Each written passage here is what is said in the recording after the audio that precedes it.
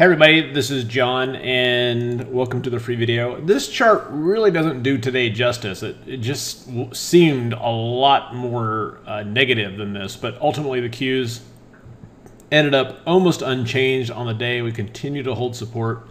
When this consolidation happens near the upper end of a range, it is typically a continuation pattern. Now, the squeeze has run its course. At this point, I'm not expecting a huge move higher, but could we grind into 10207? And the answer is absolutely yes. And from there we'll see. I mean, we all know that we're coming in October, and that's typically when we sell off. But it would make sense to grind into that overhead resistance level, especially with the patterns that we're seeing here. And then also with the yen. I mean, the yen's just getting destroyed here. And the yen going down, I mean, the stock market actually might be selling off here if it wasn't for the yen, but the yen going down is definitely helping the stock market. And then if we look at IWM actually did a complete reversal today. It was strong all day and could ironically lead this market higher when it's actually been showing the most red flags. For positions that we got for tomorrow, in terms of weekly positions, Baidu, got a couple that are just right here on the cusp. So for Baidu, sold the 220 puts, and you can see we're just right there at the cusp. So it's going to make tomorrow interesting. For Tesla, sold the 280 puts. We're going to be right there on the cusp tomorrow. And for Netflix, sold the 480 puts. So all of these have been trading sideways, but for these puts that we've sold, they're doing fine, but tomorrow just could be a mess if for some reason the markets and these stocks gap down. Usually on expiration Friday, it's kind of choppy to up. So we'll know a lot more tomorrow. And then from the scanner, one of the things that's popped up here is FSLR. This is the, and I love this setup here. And this is one that I want to be taking advantage of. And just a reminder, on Saturday, I'm going to be doing the weekly options class. One of the things we'll be talking about are fat tire events, how to identify them and how to play them. Those can be some of the most amazing trades if you know what you're looking for, similar to GoPro. How to play gap plays with weekly options. Gaps offer a ton of unique opportunities. You want to be able to identify if it's a gap and go or a gap and crap and take your positions accordingly, specifically before the market with limit orders. In addition to that, I'm going to be talking about how to protect your portfolio and your trades, show you specific examples of that. How to hedge if you've got all your positions and all of a sudden the markets are doing something kind of crazy. It can be hard to close out or make adjustments on 15 or 20 positions. How do you deal with that? You hedge, and you've got to know what to do and how many contracts to do to offset your portfolio. And then, of course, how to adjust and defend. If you've got your original trade getting in a little bit of hot water, what do you do and when do you do it? In this case, trade is a profitable trade because of the adjustment and the defense measures put in place.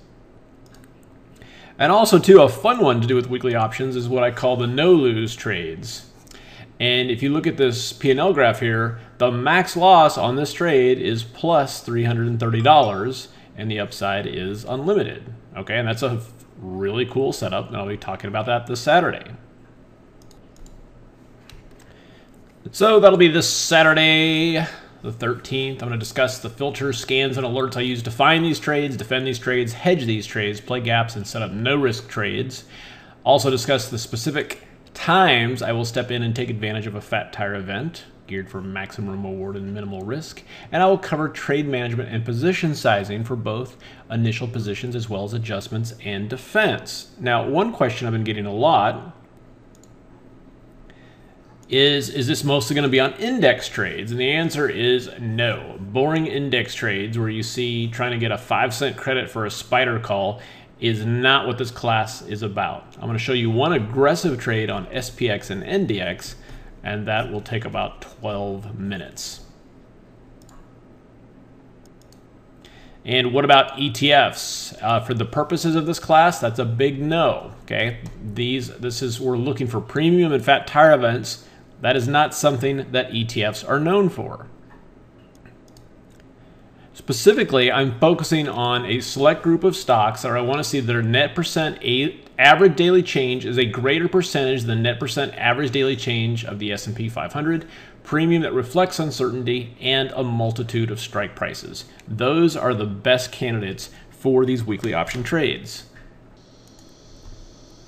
So for this class, there are two ways to go about it. One is a Saturday class where I'm going to go over everything I just showed you in the slides. And you can go through here, and if you go to simpleroptions.com/weekly, you'll see all the different things and the step-by-step guidelines I'll be using for the Saturday class.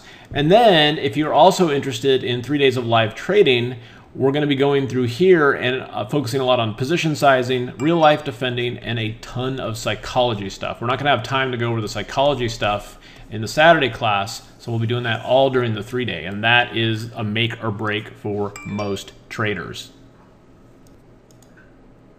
If you scroll down to the bottom, you'll see that the Saturday class, if you're getting this video, you can still sign up for the Saturday class at the early bird price of $4.97. And if you're interested in all the live events and the 3-day mentoring, it's kind of a more where you can actually sit there and ask a lot more questions because it's a much smaller group, but also really diving into the psychology piece and a lot of presentations that are not included in the Saturday class. This will be $9.97. And again, if you're seeing this, if you sign up for the $9.97, this is included, okay? And again, you don't, even though it's during market hours, you don't have to be there live. You can go back and review it. That tends to be what I found in these classes, that the Saturday is great for identifying like, wow, here's all these new setups and strategies and theories, but it really comes home to roost and it really comes together when bringing in the psychology piece along with the live trading during the 3-day class. All right, hope it helps. You guys have a great evening, and we'll see you at the next episode.